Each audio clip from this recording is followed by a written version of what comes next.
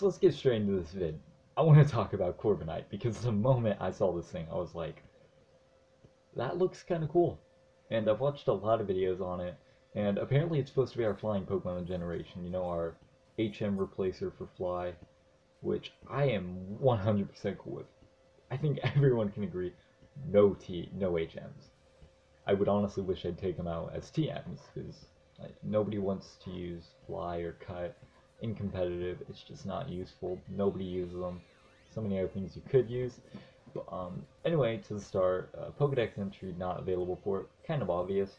What we do have though is its height is 7 feet. That's huge, by the way. Yeah, that's a big bird, but you do have to fly on it, so it makes sense. I mean, one thing I like is that we're not flying on Pidgeys anymore. Right, actually, the game's starting to slowly make sense. But let's be honest, the old mechanics were pretty funny. It's 2.2 meter. That's it's the same ratio. 165. It's pretty fat. It's pretty big. Imagine being 300 pounds and trying to fly on it though. Number. It's not going to be national. I'll make another video on that, but no national decks. That'll be a video for another day, which I have a few things to say. It's flying steel. That's useless. Like already, this thing fits so much better as a dark flying type. Flying steel, it's just another Skarmory, it feels like. Like, granted, when I saw it, I was like, that could be steel. I mean, it's got the knight, the armor, but then I thought, it makes more sense if it's a crow. Granted, we already have a crow in Murkrow, but it's just useless. Not really much else other than that on Cerebi. Here's just some of the other, maybe you speak a different language. Cramor, I like that. I like that name for German, that's my favorite, probably. Corviknight, I mean, it's got some cool names. Or Morga, I don't like that. Got some other, it's Raven Pokemon. Unknown generator, we really don't have a lot on it. There's a lot of Pokemon we don't have information on, which is why I probably won't do a bunch of summaries on Pokemon while the game is still to be unreleased, but I mean, it's still just there, honestly. And then you go over the Bulbapedia, which it needs a second to load. I like to keep earbuds in, makes me more comfortable. Maybe one day I'll put on a music playlist. It has a little bit more of the origin of it, along with just some other information we already had. Not in any regional Pokédex. Well, it's in the Galar, but you know, you guys could know that. Actually has the abilities, which, I mean, is this all guaranteed confirmed yet? Because I don't remember. Well, I guess we do have the abilities.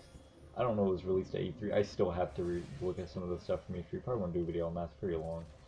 But, Pressure, Unnerve. I could have thought of a better. I could have gotten some better abilities, like Sturdy. Well, I guess I would have made it too close to Skarmory, but still. Would have been preferred.